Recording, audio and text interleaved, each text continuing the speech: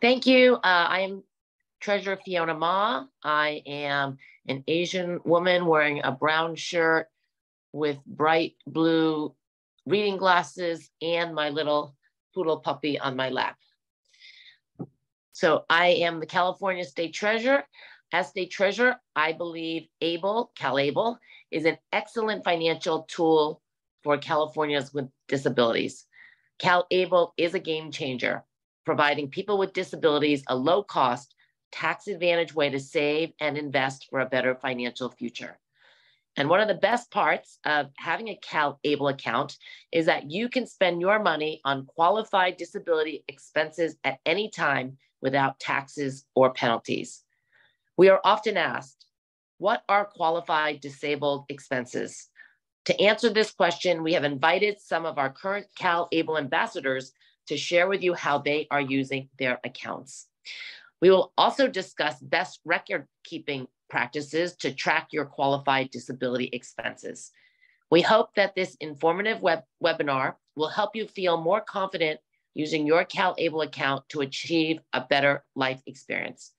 Thank you for joining us today and for your continued support of the CalABLE program. Now, I would like to turn things back over to CalABLE Manager Ann Osborne. Thank you, Treasurer. So first, we want to talk a little bit about the basics of CalABLE. So how to use your CalABLE to improve your health, independence, and quality of life. We are going to be discussing our qualified disability expenses. Next slide, please. So let's talk a little bit about the basics. CalABLE is a tax-advantaged savings and investment program designed to help people with disabilities achieve their financial dreams. ABLE stands for Achieving a Better Life Experience Act. This is part of the federal program that was signed into law in 2014. The money in these accounts can be used for qualified disability-related expenses such as education, housing, and transportation, which we are going to cover just a little bit later in the presentation. And with CalABLE, you can save money for these expenses and also have investments. So who is eligible for CalABLE? First thing is your disability must have began before age 26. This is valid until 2016, when that age is going to increase to age 46. So as long as the disability occurred before age 26, you can open a CalABLE account. If you are receiving benefits like SSI or SSDI, you're all automatically eligible to open a CalABLE account. Next slide. So if you're not receiving benefits, you can still open a CalABLE account as long as the account is listed on the Social Security Administration list of compassionate allowances or the Blue Book listings. If it is on those lists, what you would need is to have a letter from a qualified physician stating that your disability began before age 26. CalABLE does not require you to have this letter, although we recommend you keep this letter in case your account is reviewed by the IRS, since they are the ones that passed this law in 2014. We are actually part of the IRS tax code 529A. Next slide, please. So how can you contribute to your account? The first way is you can do a general contribution, which is a contribution of $17,000. That is the cap, and that is calendar year, so it would be January through December of this year. Once the account reaches $100,000, if you would like to maintain your SSI benefits, at that point you would not be able to make any additional contributions. Otherwise, you would become over-resourced. If you're not worried about maintaining your benefits, you can actually contribute up to $529,000 in contributions. The account will continue to earn interest, but as far as the actual contribution, $529,000 is that cap. I will let you know that we do track these contributions to the accounts. And so if you have already made that annual contribution of $17,000, then if somebody tries to make another contribution into your account, that would not be accepted. So we do make sure that you do not exceed those contribution amounts. Next slide, please. Well, another way you can add to your account is what we call able to work. And what this does, it allows people that are working to contribute additional funds, as long as their employer is not contributing to a retirement plan in that calendar year.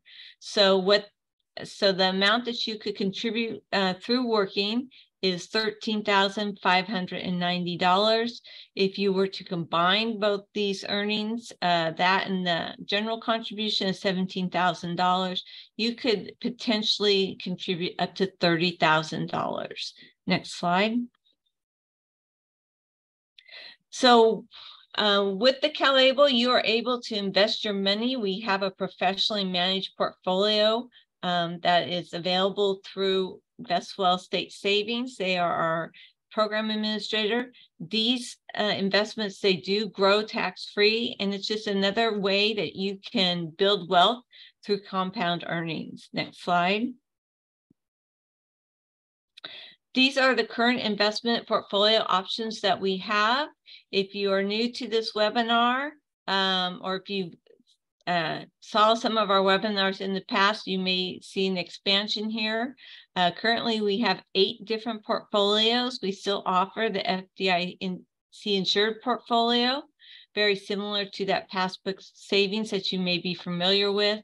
We've also added an income portfolio here, which is comprised of stocks and money market securities. And then we have an assortment of investment portfolios, beginning with conservative all the way down to the growth portfolio.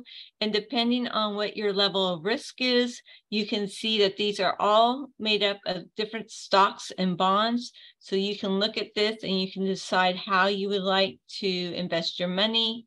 And we have additional information of what these portfolios are made of on our website at calable.ca.gov. Next slide. Last thing we want to talk about here are account fees. What I want to mention is there is an annual account maintenance fee of $30. This is an annual fee that is charged every quarter.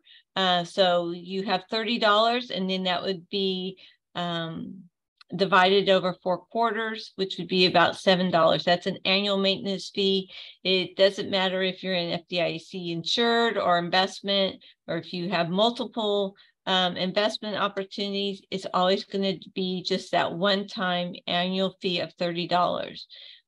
If you're just in FDIC insured, there's going to be an additional fee attached to that account maintenance fee. The example here has $3,000 in assets.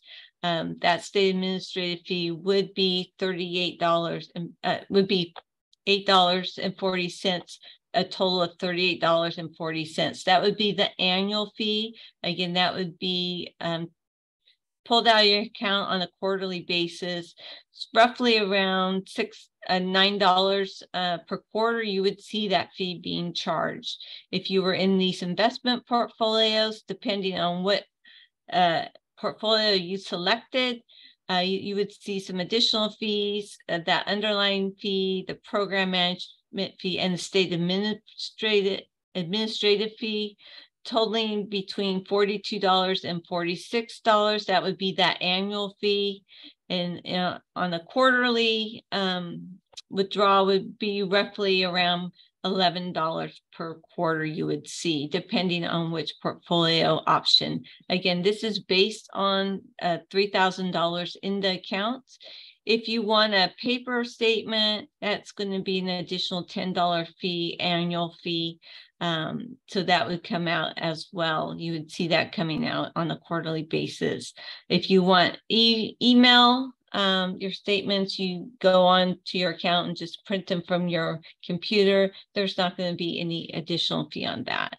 Next slide, please. How do I open an account? It's very simple. It's an online process. One thing we like everyone to know is you can only have one ABLE account. So if you live here in California, you can have your account in California.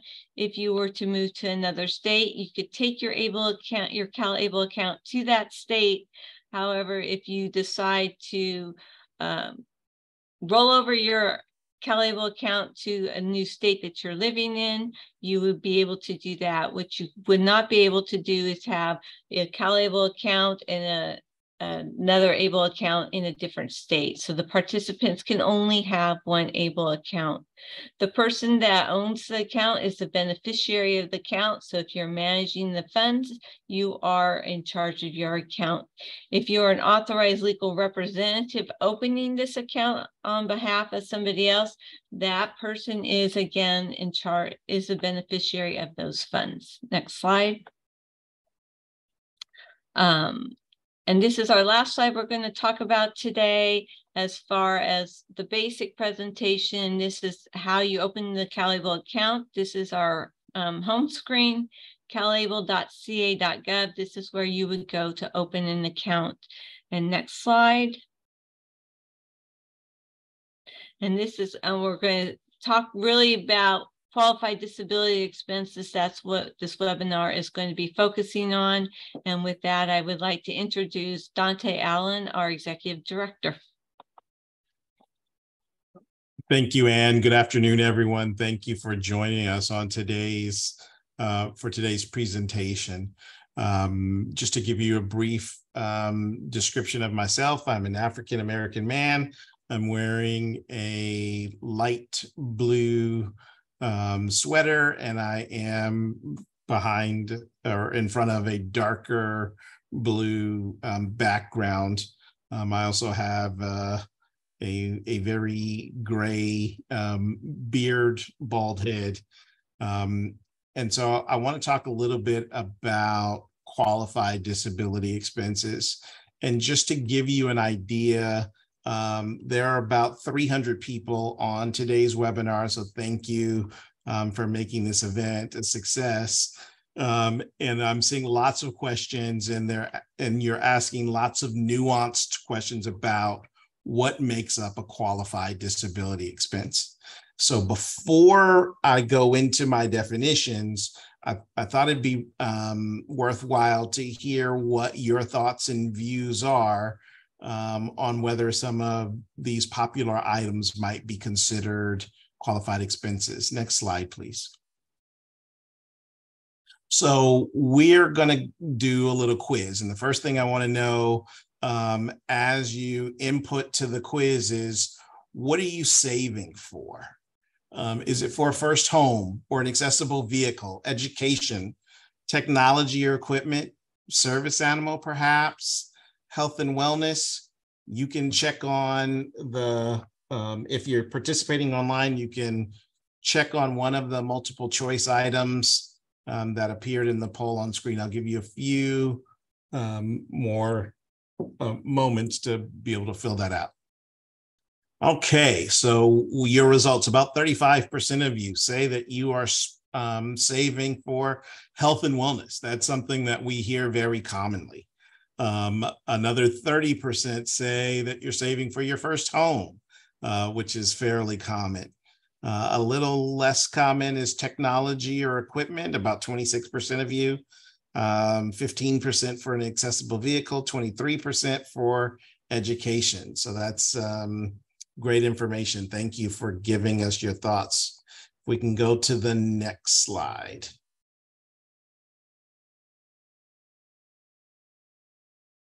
Okay, so this is asking you what your thoughts are on qualified disability expenses. So let's ask ourselves, could a monthly bus pass be considered a qualified disability expense? And we'll say likely yes, likely no, or you're not sure. And I do understand we haven't really defined with any specificity what qualified disability expenses are, but we plan to do that. But we would just want to know what your thoughts are going into our conversation. Okay, we got lots of you that have responded. So we can share the results, please. Oh, thank you for that. So 93% of you said that yes, a monthly bus pass is likely a qualified disability expense. And remember the definition that Ann provided us. If it helps to maintain or improve your health, your independence, or your quality of life, then it is a qualified disability expense. And so in this case, bus transportation can get you to and from the things that you enjoy to do in life. It can help you with your independence. So again, yes, very likely so, a qualified disability expense. One of the things that we encounter with qualified disability expenses are folks really want to get into the weeds. Hey, this is not a specific enough definition for me. It leaves open too many possibilities. But we have to remember that when the law was created, it was done with a very broad definition on purpose. These accounts are meant to be very usable. It's not meant to trip you up. Now, there are a few circumstances where the rules change a little bit, and we can talk about those. But the thing that I want you to walk away from this with is when you ask yourself, will this help to maintain or improve the ABLE accounts owner's health, independence, or quality of life? If the answer is yes, then most likely it is a qualified disability expense. Can we go to the next slide, please? Here's another question. Could a vacation to Disney World be considered a qualified disability expense? And we'll put the survey up so you can answer that. Likely yes, likely no, or you're not sure. I love the feedback you're giving us and how quickly you're coming with your answers. So thank you for that. And let's share the results. I think we're pretty defined. Okay, so it says about 58% of you think that a vacation to Disney World is likely, yes, a qualified disability expense. Another 20% said, no, I don't think it would be. And then another 23% said, I'm not sure. And the one thing that I want to say, one of the most common questions that we receive when we present CalABLE out in the community is, would a vacation be considered a qualified disability expense? And so it goes back to that question. Could that vacation help you to maintain or improve your health, your independence, or your quality of life? Now, in my experience, I've never been on a vacation that didn't improve my quality of life. So in this circumstance, yes, a disability would very likely, a Disney World vacation would very likely be considered a qualified disability expense. And there are other reasons why that could be included. It could be an educational trip. It could be uniting with family. Those are things that enhance individuals' quality of life. Or it could be, making independent plans on your own to be able to go on these trips. So there are lots of reasons why I believe that this is likely a qualified disability expense. And notice that I'm saying that it's likely an expense because in my experience with running CalABLE, I'm not aware of anyone who's ever had a claimed qualified disability expense denied. And the only folks that are able to deny an expense, it would be the IRS if they ever audited the ABLE account owner, or if you're receiving Social Security benefits and they ask you, what are you using that account for?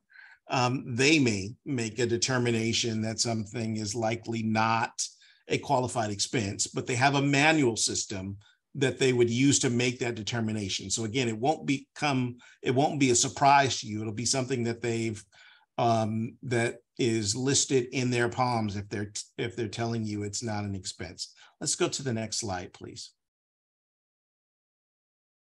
How about lunch with friends? Would that be considered a qualified disability expense? Likely yes, likely no, or you're not sure. Okay, more than 200 you have responded. Let's share the results. And so yes, 75% of you say likely yes, lunch with friends is a qualified expense.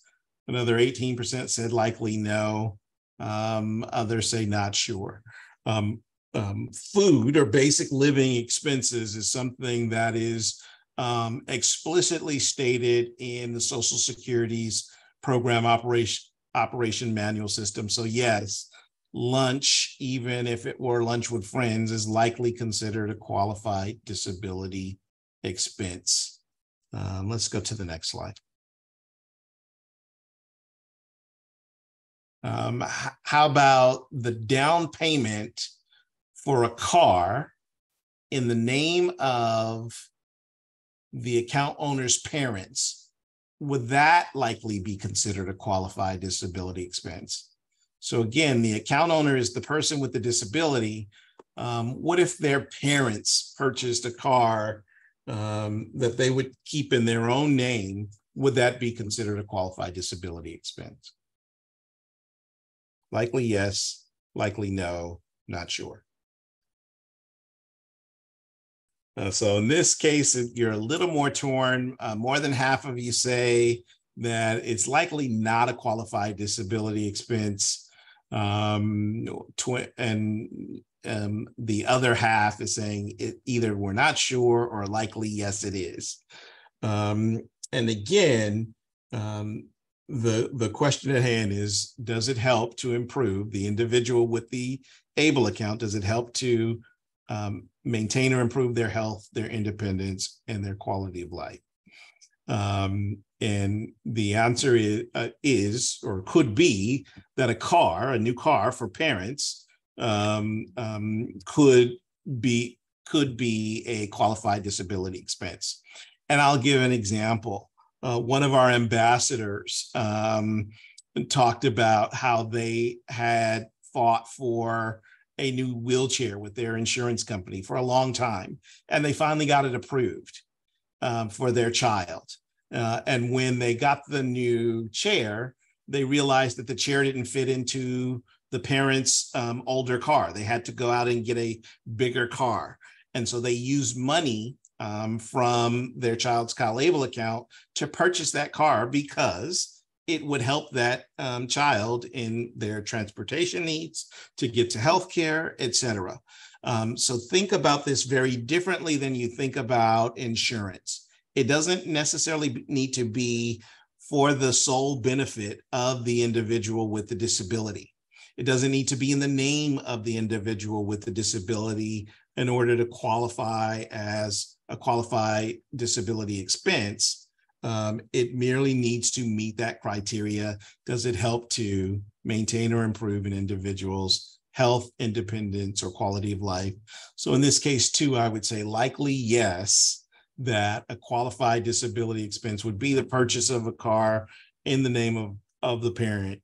But keep in mind that the person, the ABLE account owner, would need to be transported and use that vehicle on a regular basis.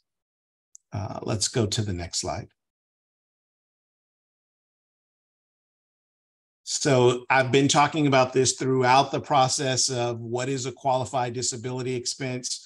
This definition comes directly from the federal law and from the Social Security. It says any expense related to the ABLE account owner as a result of living a life with a disability that helps to maintain or improve health, independence, or quality of life is a qualified disability expense. Again, a very broad definition, but it's broad for a reason. These accounts are meant to be very usable, but it can include things like employment or education, housing, transportation, healthcare expenses, and much, much more. Next slide, please. Here are some examples of qualified disability expenses. Again, there's education, transportation, employment training and support, assistive technology, health prevention and wellness, funeral and burial expenses, legal fees, even expenses for if you employed somebody to help oversee or monitor your ABLE account. Those are things that are all qualified expenses. Financial management and administrative services, and much, much more. This is not in any way meant to be the exhaustive list, but it's just to give you the idea of the broad range of things that you can use your ABLE account for. Let's go to the next slide. So we thought it might be very helpful to go through some real life examples of qualified expenses. And these come directly from Social Security's Program Operations Manual, or the POMS, and it's available on their website. And this is in line with would it be considered a qualified expense if you're receiving SSI benefits. So they gave us an example of something where if you changed your mind on what you're using the expense for, that would turn it from a qualified expense into a non-qualified expense. So in this circumstance, in June, Jennifer takes a $7,000 distribution from her ABLE account to pay an educational expense. That educational expense is a qualified disability expense, but she doesn't pay it until September.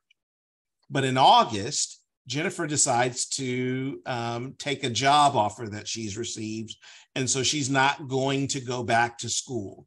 So she didn't make the payment for that educational expense. Instead, she took a job offer. Now, in that case, where she changed the intent of the distribution from the ABLE account, the $7,000 becomes a countable resource in September because she no longer intends to use it for an educational expense. That is a qualified disability expense. Now, unless Jennifer redesignates it for another qualified disability expense, or she redeposits the money back into her ABLE account before September, then that money would count against her benefits as an additional resource. She'd be exceeding that $2,000 resource limit of SSI if that's what she's receiving. Now notice, I said that you could put the money back in your ABLE account, and as long as you did that before SSI counted it as a resource, then you wouldn't have any problems.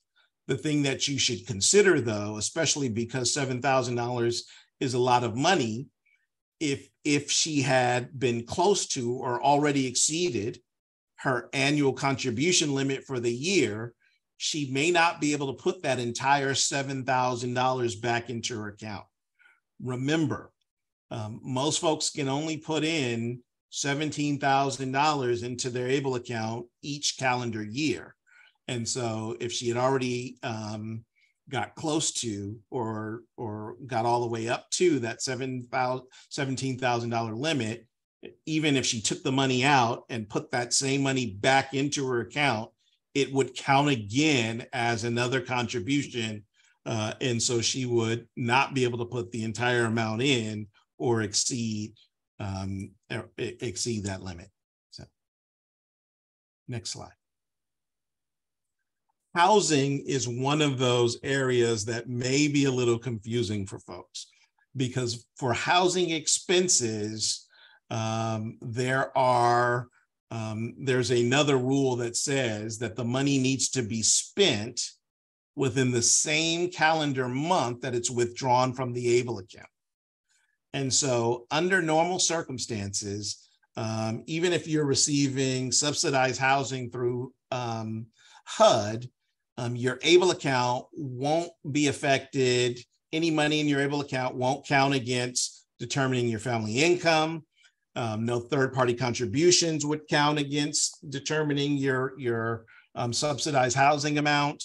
The entire value of the ABLE account would be excluded from your household assets, and any distributions you take from your ABLE account won't be counted against your housing benefit. If you're earning money, though, earned income will continue to be earned income, and that will affect your housing benefit. So you need to be aware of that. But if you go to the next slide, the Social Security made it specific that if when you're using your ABLE account to pay for housing expenses, they need to occur within the same calendar month. And so they define housing expenses to include mortgage payments, including property insurance required by the mortgage holder, real property taxes, rent, heating fuel, gas, electricity, water, sewer, garbage removal. There was even a question in the Q&A, would homeowners association fees be considered a qualified disability expense? The answer is yes, it does. And I believe that they would be considered here in housing expenses as well. And so the only difference between any other qualified disability expense and a qualified housing disability expense is, again, you need to withdraw that money and make the payment within the same calendar month. Now, you may think that things like food, which is a qualified disability expense, might be considered a housing expense. It's not. It's a basic living expense. It's not a housing expense. And so the withdrawal of the money and the payment for that are not limited by that same calendar month category, like your mortgage, utility, rent payments all would be considered. So this is the one area I think that gets a little more confusing for folks, but keeping in mind, as long as you're using it for housing expenses, you need to withdraw the money from your ABLE account and make the payment in the same calendar month. So that means if we're going to pay our November rent payment, we should wait until after November 31st or October 31st, and we should make our payment before November 30th in order to make sure that it is a qualified disability expense, won't have any impact on our benefits. Next slide, please. So here's an example, again, from the Palms. Amy takes a distribution of $500 from her ABLE account in May to pay for a housing expense for June. She deposits the $500 into her checking account in May, withdraws $500 cash on June 3rd, and pays her landlord. Now, in this case, she didn't make the withdrawal and the payment within the same calendar month. So this distribution is a housing expense and part of her checking account balance on June 1st, which makes it a countable resource for the month of June. So that means that it could be counted against her, especially if she has other resources or assets that $500 would make her go above the $2,000 limit for SSI. So that could interfere with her benefits as long as she's not making the withdrawal and the payment within the same calendar month. If she had made that withdrawal on June 1st and she made her rent payment on June 10th, it wouldn't affect her benefits at all. So keep that in mind. For housing expenses, it has to occur within the same calendar month. Next slide, please. So what is a non-qualified disability expense? any expense related to the ABLE account owner as a result of living a life with a disability that does not help or maintain health, independence, or quality of life. And so if you're like me, there are very few things that you can imagine that wouldn't in some way, shape, or form help you maintain or impact or improve your health, your independence, or quality of life. So there are very few things that would be considered non-qualified expenses. But here are some examples that I can help you with that may not be considered qualified disability expenses or non-qualified disability expenses. The purchase of anything illegal. There are lots of things that you can buy that aren't exactly legal for you to purchase. Those would be non-qualified expenses. Spending your money to make purchases like alcohol or gambling. Those things are likely not considered qualified expenses. And I know that you may argue the case that, well, if I gamble and I win money, that would enhance my quality of life. Because this law is created by the IRS, I would say the IRS may argue that with you that this is not a qualified disability expense. The same thing for gifts for other people. And again, you may say, well, when I give gifts to other people, it makes me feel better. It enhances my quality of life. But again, because the ABLE account is meant to, the purchases are meant to benefit the individual with the disability directly, gifts for others are likely not a qualified disability expense. So hopefully that helps you. There probably aren't many more examples that we could provide you. And again, I can say that in the 6 years that I've been working in the ABLE space, there are very few things that have that I'm aware of that have been considered non-qualified disability expenses. Let's go to the next slide. So what if I am unsure whether a specific expense is a qualified disability expense? So you need to understand that CalABLE doesn't make the decision on whether or not something is a qualified disability expense. So when you withdraw the money from your CalABLE account, we're not asking you, well, what are you using this money for? And really the determination is up to you. The only time that you may be asked whether or not your withdrawal was for a qualified disability expense, again, is if the IRS does an audit on the CalABLE account owner, the person with the disability, or if you're receiving Social Security benefits and you're doing a recertification or redetermination of benefits. They may see that you have a CalABLE account and they want to know, what are you using that money for? And so we do recommend that you keep good records. But if you're unsure whether a specific expense is a qualified disability expense or not, go back to that question. Does this help to the account owner to maintain or improve their health, their independence, or their quality of life? That is the key condition. There are some best practices if you're, again, to be able to, if you're ever asked about whether or not you're using your CalABLE account for qualified expenses, there's some record keeping that we recommend that you do whenever you make withdrawals from your CalABLE account. The first thing is to keep receipts.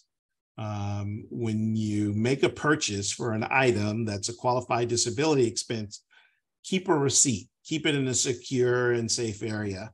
With our new program administrator, Veswell, you can actually upload photos of your receipts to your CalABLE account so you can keep them in the very same place that your CalABLE accounts exist.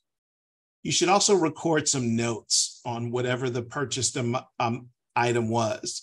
You can include the amount of the item and how the item impacts the CalABLE account owner's health, independence, or quality of life.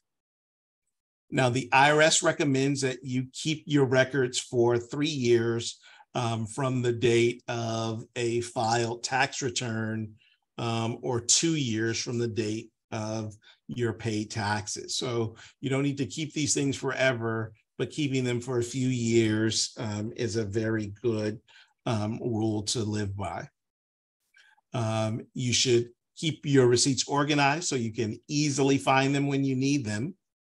You can even scan and store them on a computer, or like I said, you can upload them directly to your CalABLE account. But that's really all that you need to do. There's no extensive, you don't have to write a justification. It's 1 or 2 notes, again, along with the amount of the withdrawal and the amount of the purchase that you made. You can always keep in mind too that any leftovers, say you withdrew $500 to make a purchase and the amount that you spent was only $450, you can either redeposit that $50 back into your ABLE account, or you can find another $50 qualified disability expense to spend that remaining money on.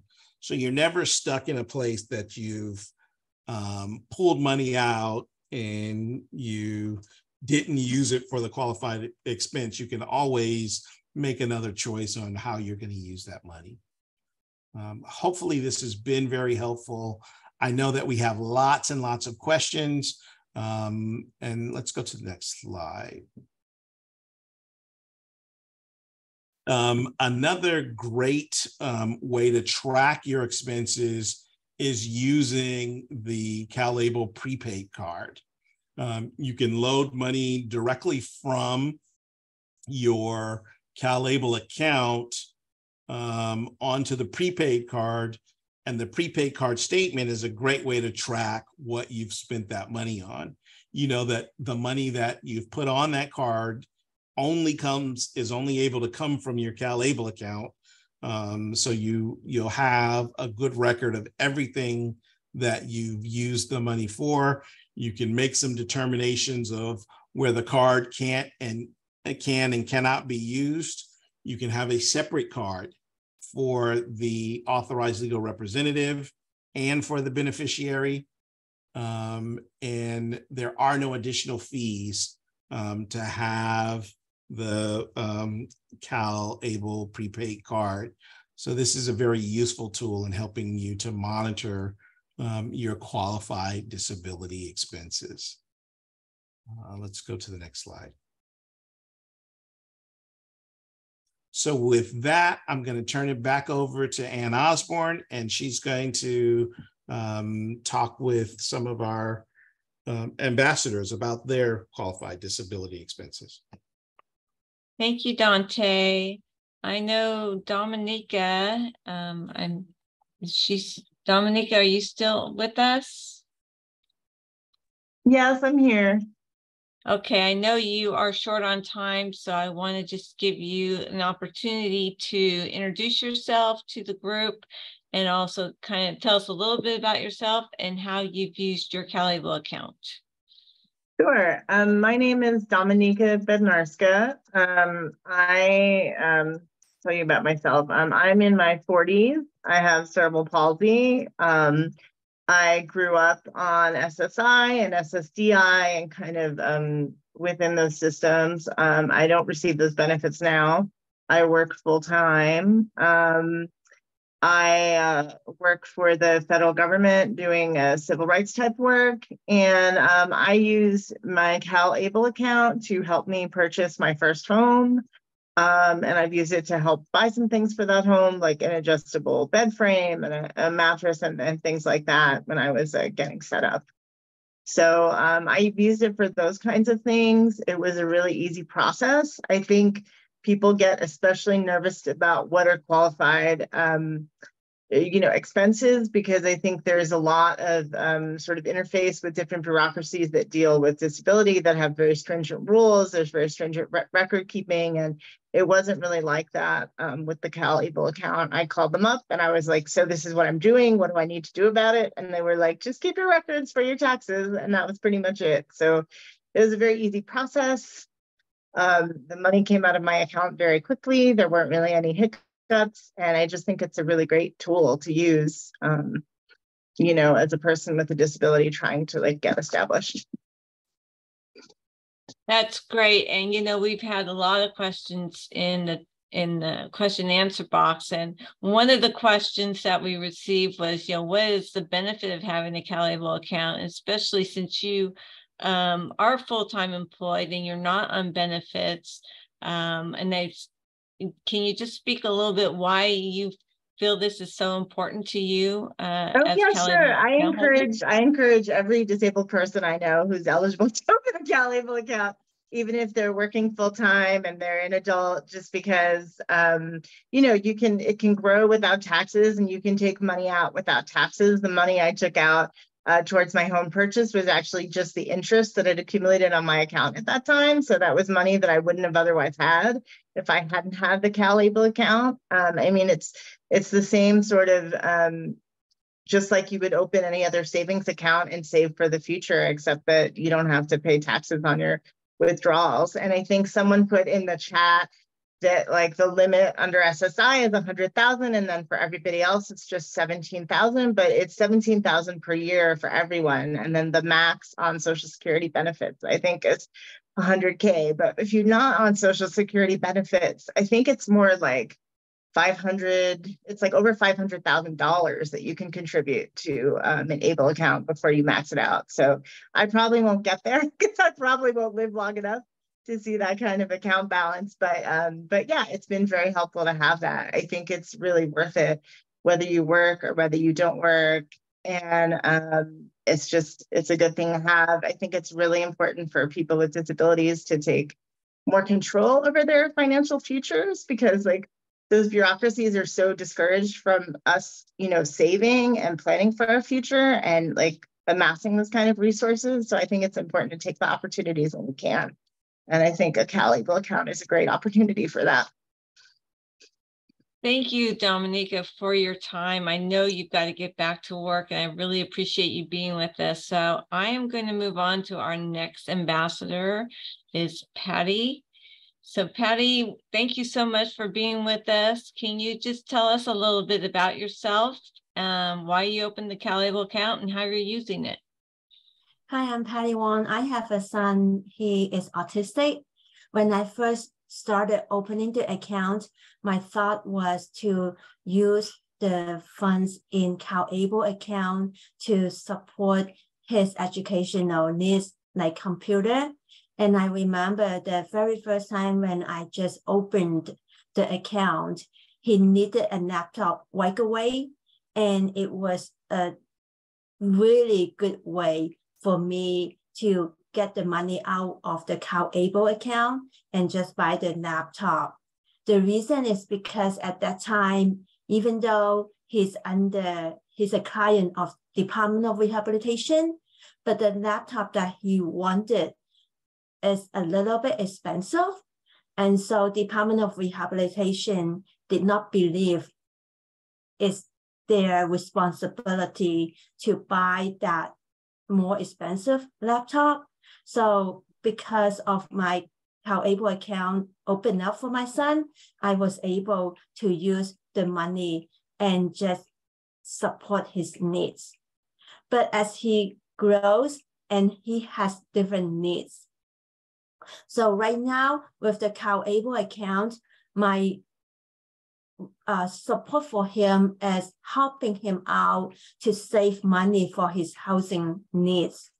He also talks about wanting to have his own car, driving himself, because nowadays when he goes to play table tennis with his friends, he sees his friends can always drive on their own. So they don't need to call Uber, or they don't need to call their parents to pick them up. So that is one of his goals. So as a result, right now, the funds in the CalABLE account is doing for his housing needs as well as his transportation needs. Yes, and we saw that even in our poll when we asked people, what they were using their money for, that, housing was one of those top items. Patty, just real quick, I know we don't have a lot of time, but you want to just let people know, how is it easy for you to use your CalABLE account to access your funds? And I mean, I know that we always get asked that question. And so just, if you want to just share just briefly, your experience, that would be great. For me, I think that CalABLE account is very easy. It's just like any other online banking. So the way that my son usually transfers money in and out of CalABLE account is linked to his checking account. So if I know that he needs money ahead of time, I just transfer it electronically from his CalABLE account to his bank account. Or when he has extra money to deposit into the CalABLE account, then I can just do it electronically to get money from his bank account to his CalABLE account. Another good way is if you have relatives or friends and family that are more than happy to help out, you can ask them and send them the link, and they can directly contribute to your son or like your family's needs with a CalABLE account. So I think it's really convenient and easy. From my experience, I have not had any issues and concerns at all. Well, thank you, Patty, so much for that testimony. I think, really kind of puts the account ease to our customers. I'm going to let you stand by. We might have some questions for you, but we're going to bring on Jennifer, our last ambassador. Jennifer, are you there? I'm here. All right. Jennifer has been with us quite a few times. So if this is, you may recognize her voice, but Jennifer is one of our ambassadors who uses her account quite frequently. So Jennifer, you want to just tell us briefly a little bit about yourself and how you're using your account? Hi, my name is Jennifer. What about me? Let's see. I like fedoras and I like traveling. Those are the two most important things. I came to CalABLE. It was brought up to me by an attorney after I was a victim of we'll say, a really bad experience. A settlement was paid. I didn't know where to put the funds. I knew I didn't want to use them all up and not have any.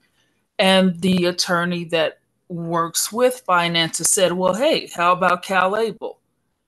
I remembered years ago, I had actually printed out an article with the discussion of ABLE and changes to be made and try to see if they can be accessible nationwide. So right away, I said, that's perfect. I've been waiting to see the outcome of this. I jumped right in. I created my account. I put the max at that time, the max was 15,000. Yeah, I filled it up. And it helped me with the furniture I have now, assistive devices that the insurance still isn't paying for, traveling to see friends and all over the country. It's a wonderful thing to not have to worry about, oh, I can't use this here, or can I use this here, or can I do that? The CalABLE makes it very simple. There's pretty much, just as Dante said, essentially 98, 99% of everything that you do, so long as it's not gambling or other things like that. Anything that improves your quality of life. It's absolutely wonderful. It works for some. It may not work for others. If you're interested, or if you think it could actually help you, I say jump right in. That's one of the better choices you could make in order to protect yourself, but then also have a nest egg. Thank you, Jennifer. I know that you are a strong supporter of CalABLE, and we always appreciate whenever you can join us to share your story. I know we've had tons of questions in the Q&A, but before I do that, Maria, can we go back to the presentation just to share some information?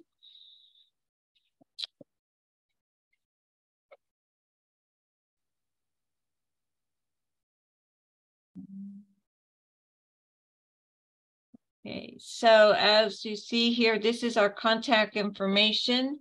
Our call center has expanded their hours. We're open from 6 a.m. to 5 p.m. It's still the same number, 833-CalABLE or 833-225-2253. Next slide. This is our resources. We have all our information online. We have a strong media presence. We are on YouTube, Twitter, Instagram, Facebook. We also have brochures available on the calable.ca.gov website if you like to print any brochures. And we also have our partner toolkit that we can share with you. Next slide.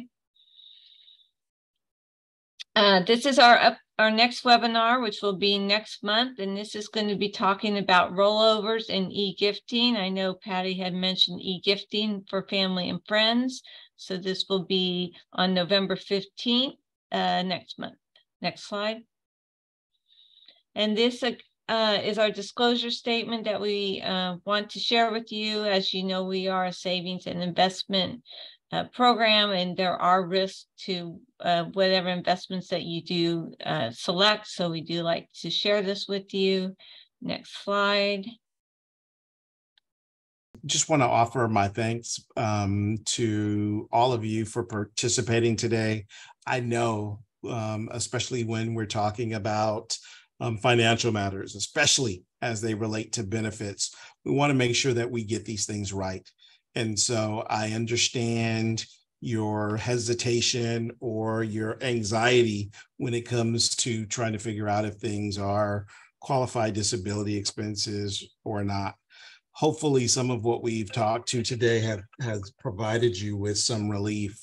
And if not, let's continue the conversation. Please reach out to us. I want to thank everybody who helped us put on today's presentation, including the CalABLE team, the Vestwell team, our interpreters, everyone who's participated. And we've had many people behind the scenes, many more than you can imagine, that were answering questions and moving us along. So thank you so much. The captioners as well. And thank you, Treasurer Ma, for joining us live today. Really appreciate the support that she does in helping us to continue to spread the word and good information about CalABLE. We look forward to talking to you in the very near future.